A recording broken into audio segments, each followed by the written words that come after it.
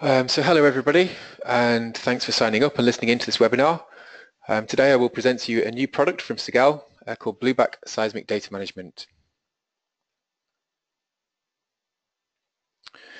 So Seismic Data Management, or SDM as I will refer to it, is a new data management software product from Segal.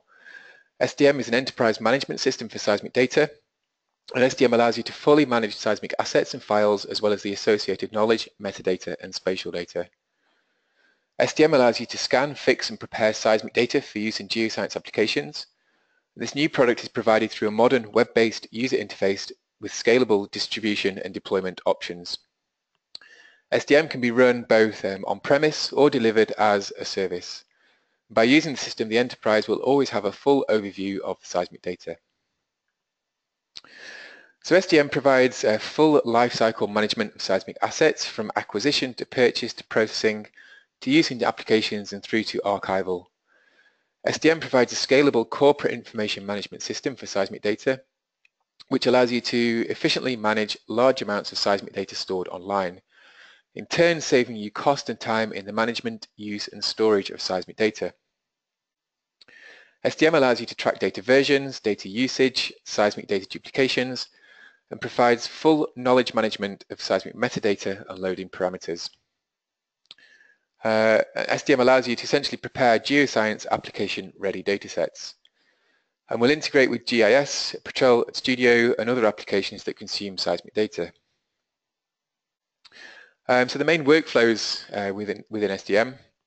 So SDM crawls file systems and disks to discover seismic files and register them in the database. So pre- and post-stack, SegWi, ZUI and navigation files are covered in Release 1. SDM is then configured to undertake a more detailed rescan of the registered files to extract metadata and spatial data to the system. Data managers can then QC the scanning and the data in the system to determine completeness and readiness for use in geoscience applications. And if necessary, the data can be processed to prepare it for use. With all processing steps and results managed by the SDM system. Users can then browse, search and select data using the SDM map and catalog. So SDM is accessed through a web browser application which communicates with a web server. The web server can execute on a user's desktop machine or on a central server computer, and the server can be configured to communicate with several job servers that perform the crawling, scanning and processing of the seismic files.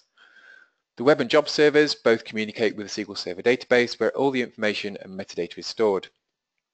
Any geoscience application that uses the file type supported by SDM can read the files that are prepared and managed by the system. The database can also be accessed from third-party tools, so Excel, Spotfire and ArcGIS. And in future releases, plugins will be provided to facilitate direct integration with Patrol Studio and other geoscience applications. So SDM version 1 offers several useful tools for processing and fixing of seismic data directly on disk. All the processes are managed and run via the SDM web application, allowing the data manager to fix and prepare data for use in geoscience applications. V1 processes are split 2D line, edit trace header, merge navigation, remove duplicate traces and cut seismic. We'll have a look at some examples of these in the demo. Last slide rather, the system is provided for two different user roles. The data manager role has full admin access to the system, so data managers can add and remove data and perform the processing. And the geoscience user role has browse and read access to the system only.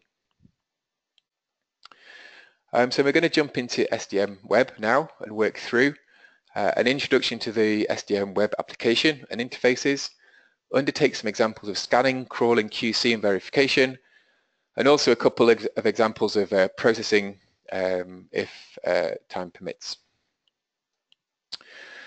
So this is SDM Web. It's a single interface for the system that allows you to manage, crawl, scan and process your full seismic catalog through a web browser. So we're going to start the demo by taking a look through the SDM Web app, pages and data that's stored and managed by the system. So this is the dashboard. This is the front page to the application. Provides statistics about the files that are managed by the system.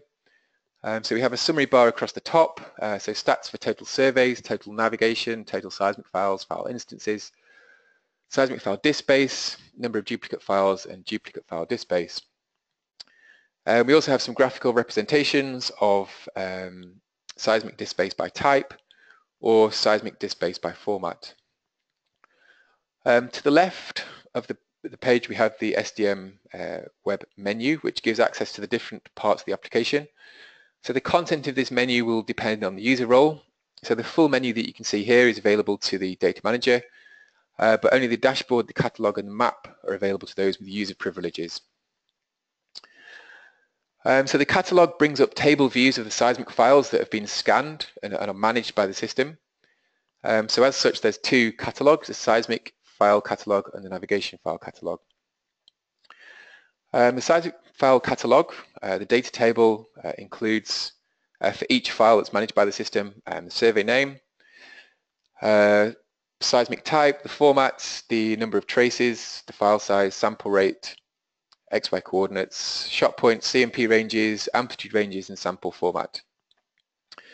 Tables can be quickly sort of filtered by survey, sorted by column to get for number of files, for example, to show you the duplicates, or filtered by any other attribute, for example, seismic type. It's possible to select any particular seismic object in the table and open what's called detail mode.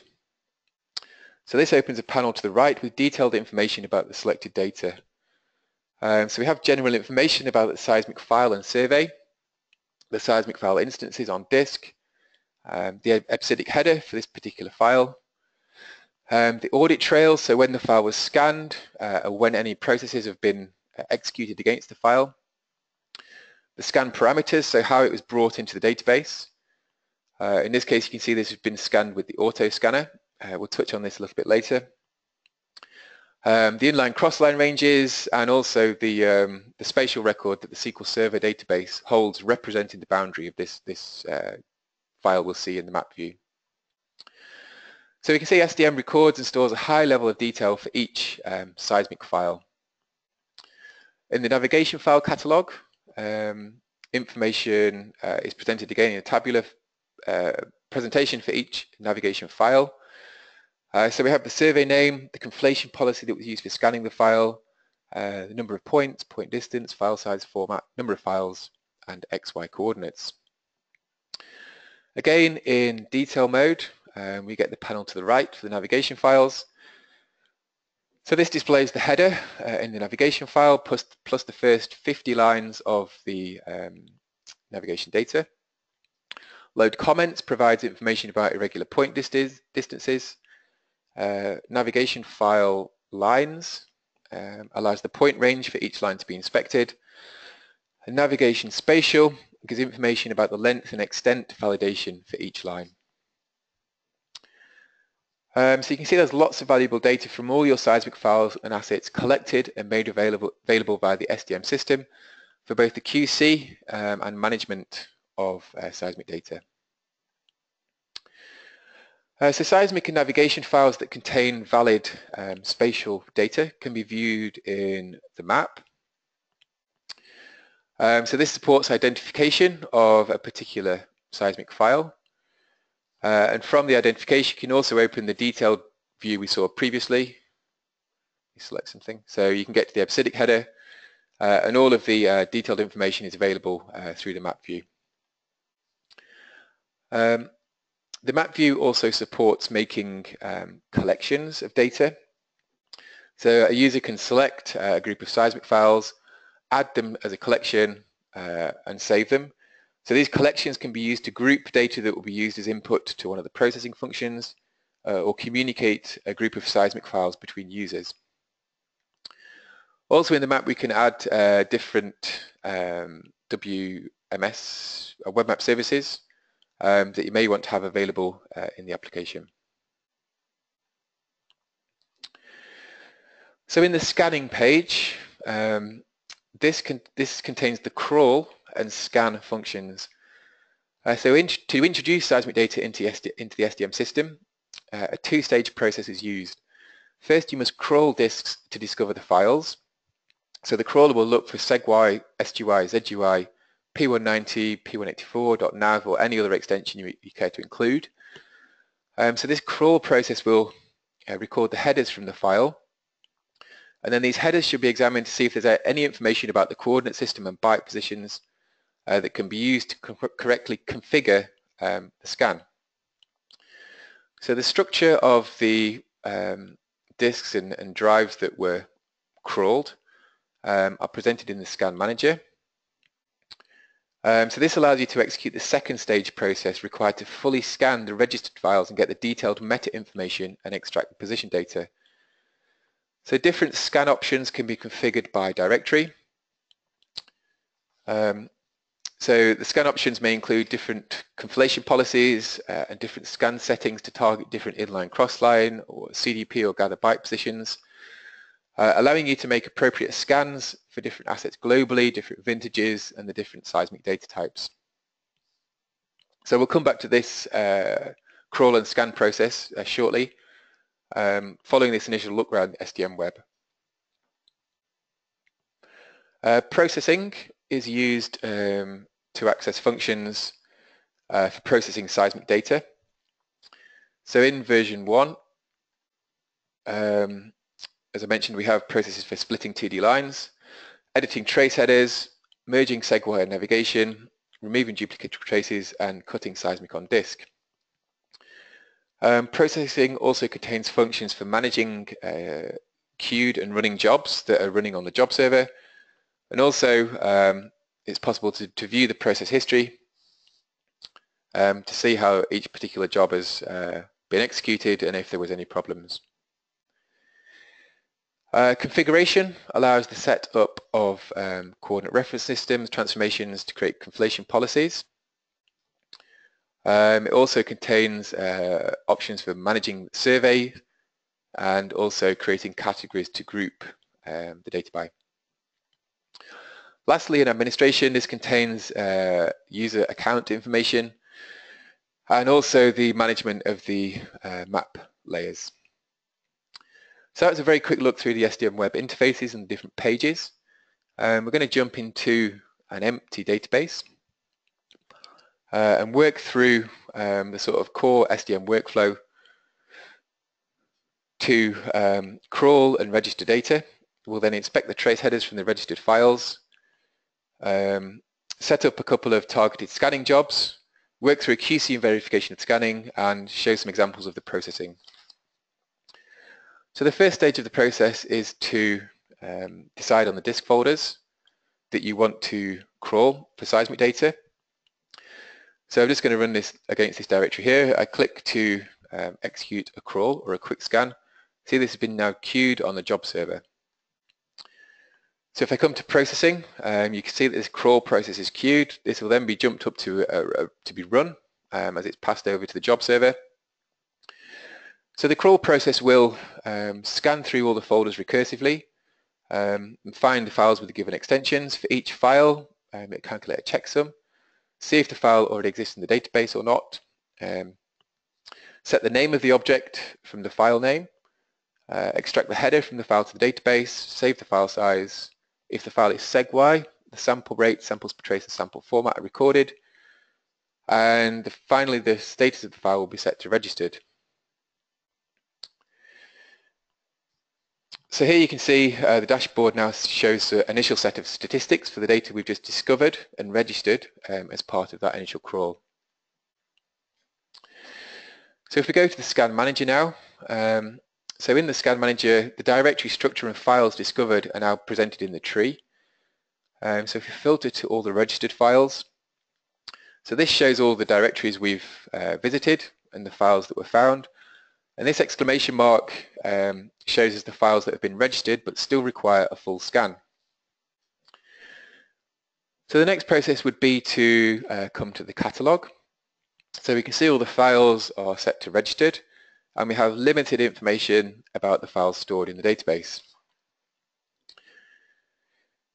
So as I mentioned, the workflow would be to come and look at some of these files now in detail mode, have a look at the EBCDIC header that's been extracted as part of the crawl, See if there's any useful information that can help us configure the scan. So I can see that this particular file is ED50, UTM30, and uses sort of standard byte positions. Again, we can make similar inspections of the data we picked up, navigation data we picked up. Again, have a look at the header, see if there's any useful information on the coordinate systems, the type of navigation file, and the position points record character. So next we need to define the conflation policies needed for reading and transforming the respective coordinate systems. So we need to define a conflation policy for that file we just examined, so the ED50 UTM30 file. We need a conflation policy to define how the projected coordinates in the file are transformed to longitude and latitude coordinates with a WGS84 datum, which is how all of the spatial data is stored in the SQL Server database. So to do that, we need to find the appropriate projection, which in this case is ED50 UTM30 north, and then select the appropriate transformation, which in this case is number 23 with WKID 1612. We click to create the conflation policy, and then we can go back to our scan manager. And for that particular directory, say 3D UTM30, so these were the files we examined the obsidics for, we can target a scan starting at this particular level and click to create scan settings. So we're going to pick up the conflation policy we just defined. We're going to select the seismic type to scan as 3D. And from the segue scan mode, we're going to use auto scan. So auto scan will examine a set of predefined headers for shot point, CDP, inline, crossline, etc., as well as applying some logic to see if it finds the expected patterns in the data, so constant inline and crossline increasing or decreasing monotonously. So the auto scan will allow you to automatically find the necessary byte positions for a reasonably good percentage of seismic data.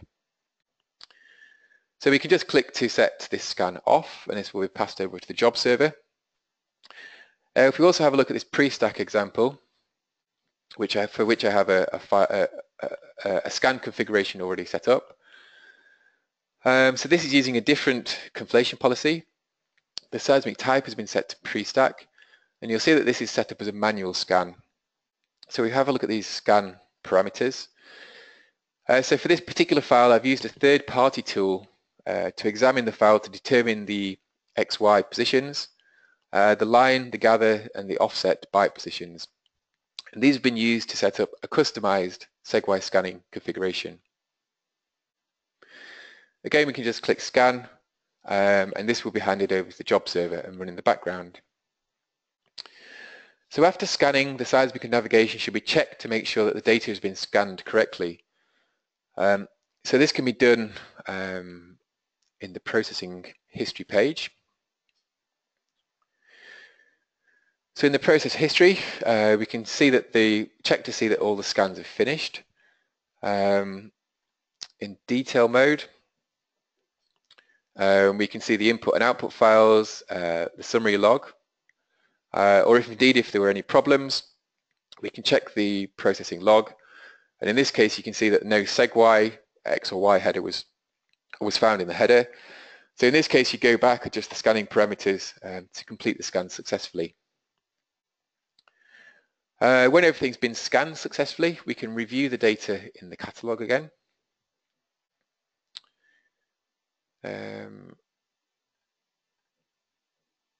So now you can see that we have a full set of metadata in the table.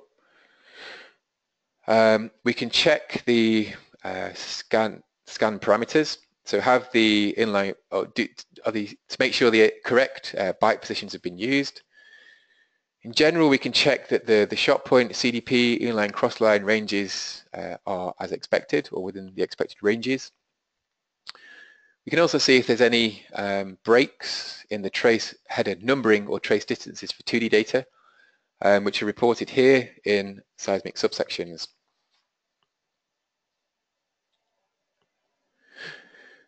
We can also inspect the navigation catalog.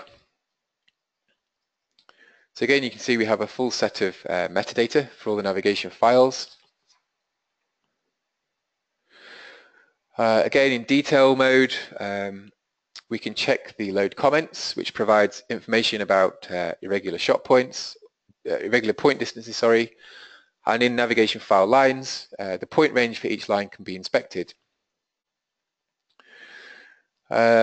Last kind of part of the verification, in the map view we can inspect spatial positions of the data. So here you can see I have some 2D data in the Cairngorms, which will obviously need rescanning with the correct conflation policy. So if required, you can now use SDM processing to fix the data as necessary. So just to talk you through some of these processes. So the split 2D line, so overlapping traces may occur during survey where a boat has had to revisit part of a particular line. These overlapping data can be difficult to load into Petrello Kingdom, and the split 2D line process will split sublines of one 2D line into one segue file for each subline, such that correct loading can take place. Set trace header values can be edited using, trace header values can be edited using a mathematical expression with logical conditions to change the trace header values. So if you have a file with incorrect CDP, shot point or inline, you can use this tool to set new values for those trace headers. The navigation merge processes can be used to set new XY coordinate values in the segue trace headers. The new coordinates are read from a navigation file stored in the navigation file catalog. So if we go back to our seismic catalog and have a look at an example here. So this survey, NA87, if we look at the XY coordinates, we can see that the X is kind of running from minus 1500 to plus 150,000, and the Y is missing. If we look at the corresponding navigation, we can see that the XY files for the navigation look, as expected for North Sea UTM 31. So we can use this merge navigation tool to write the XYs from the navigation file into the trace headers, the corresponding segue. To do this, we make a collection of the files we want to process. So we select them in the catalog, we add the files to a selection, and then save them as a collection. We'll just call this merge. We then go back to the merge navigation process, pick up the file collection we just made, select the corresponding navigation file we want to read the XYs from, and then we just pair these up into the panel below. I have to do this manually because the name strings don't match here. Give it a suffix and click run. So again, this navigation job has been queued on the job server. So if we go to running, we can see the process has been queued. This will then be bumped onto the job server and executed.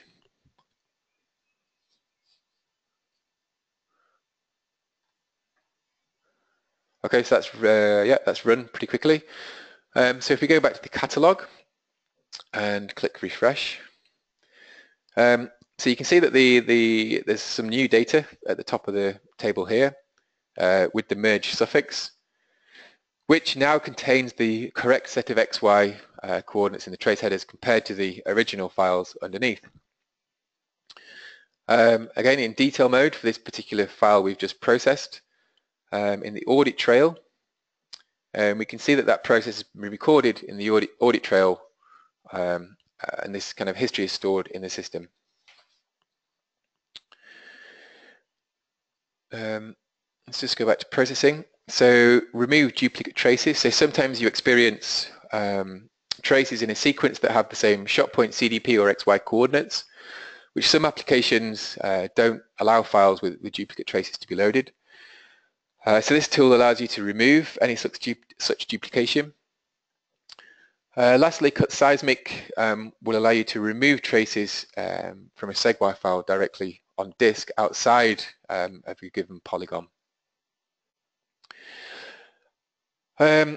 So that kind of completes the demo. So we'll look through the web application, a look at the kind of key workflows in the system, and also working through some of the processing examples. So in summary, SDM is a new enterprise management system for seismic data from Segal. It allows you to fully manage seismic assets and files, as well as the associated knowledge, metadata, and spatial information. SDM gives you a suite of tools for scanning, fixing, preparing seismic data for use in any geoscience application.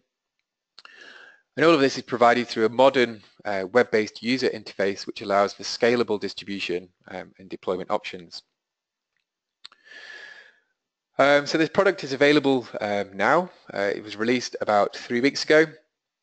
So this is actually our first kind of standalone product. So the core part of SDM is not available on the Ocean Store. This is licensed and sold directly by Segal.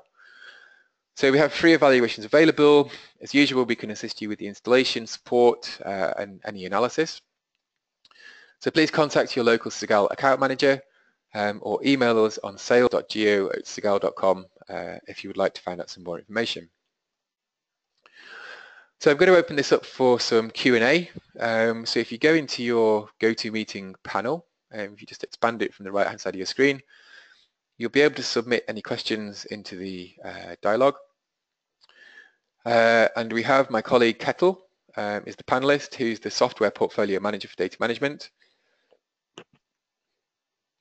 So if you have any questions, please submit them now, and we can take them as they come in.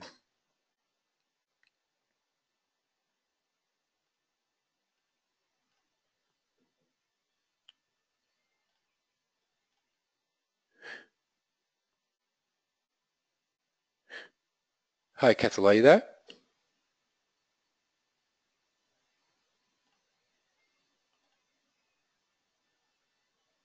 Yes, I'm here, Mark. Hi.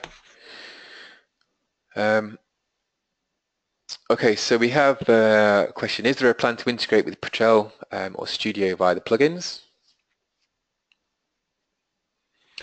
Yes, do you want me to answer that? Or? Yes, please, yep. Again? Yeah, we have in our roadmap to provide firstly a plugin for Petrel that will make it easy to integrate, for example, load data from the SDM database into a Petrel project. That's first on our roadmap. Longer term, also we have on the roadmap to have a Studio Manager plugin to do the same thing. We haven't scheduled this yet, but in a release not too far into the horizon is the plan.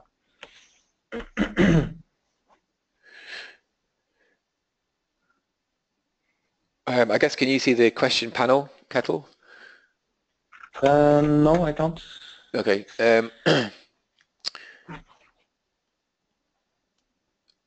Okay, so question, how do you export data from the system? Yeah, well, all the data is stored on disk as segway files. So in that sense, there's no need to really export data because all the, for example, if you run a process, the result will be stored in a segway file. So that file can then be directly used in a geoscience application. So the physical storage of the seismic files is available. You can see that in the detail view of in the catalog, where the file instances are stored on disk, and from there pick up the output file.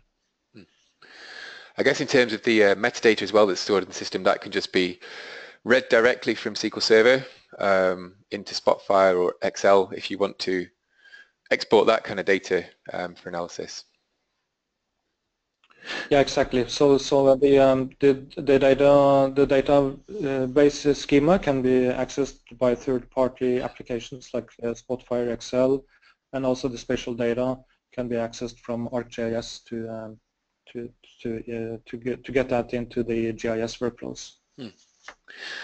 Question here about the group user roles, so users and data managers. Just sort of paraphrasing this a little bit, can they be managed by AD group when you're configuring the user roles? Currently not. In the current version, all the users have to be entered into the administration panel in the web application. They're then registered as named users and saved in the database.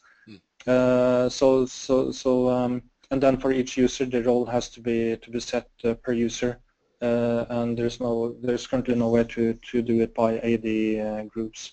Okay. A question about the licensing. How is it licensed per user or per company? So I guess we. Yeah. So yeah. Go ahead, Mark. I was just going to say the licensing is kind of a site-driven, same as Project Tracker. So we have a SDM core module, which is kind of like the basic package, which comes with one data manager one data manager license. And then on top of that, you can buy additional data manager access and user access at each site. Question about exporting data from the map. Can we export data from the map or spatial data from the map? Yes. So well, not directly from the map, but the spatial information that's saved into the database can be accessed from ArcGIS, for example, as query layers define that in ArcMap, and this can further be used in ArcGIS server, and thereby making the spatial information available to a wider group of users in the organization. Question about the audit trail. So the information in the audit trail will only identify what has been done on the seismic files whilst managed by the SDM system. Will there be a historic audit trail available also? Does this tie in it's. I was just going to say, does this tie in with the tracker integration at a later date, maybe? Well, not really. Currently, it's only the actions in SDM that we can manage in the audit trail. There's also the processing history with all the process details it's also covered by SDM. And also, if you chain some process together, you can follow the kind of chain of actions that have been done with the data. But if there are any information that goes on outside of SDM, we don't have any way of currently tracking that type of information.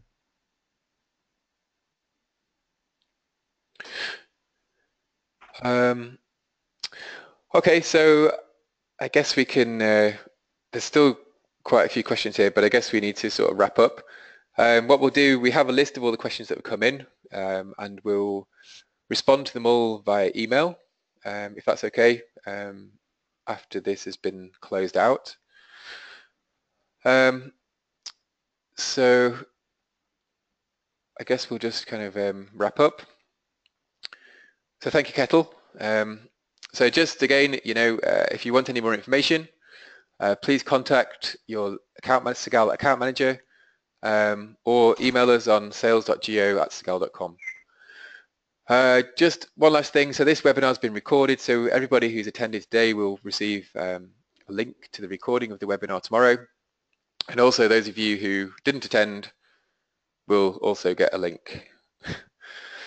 So that's it, I guess. So all that's left to say is thank you very much for your attention, and have a nice day.